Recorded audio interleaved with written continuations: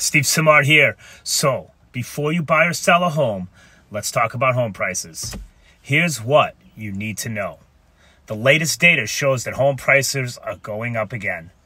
They were virtually flat in December and January, which is typical for that time of year.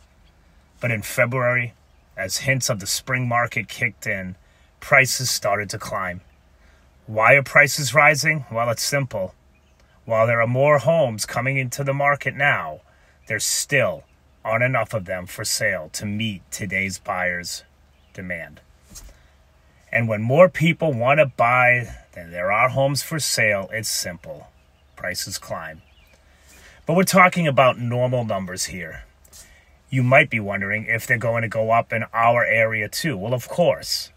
If you're curious, let's chat.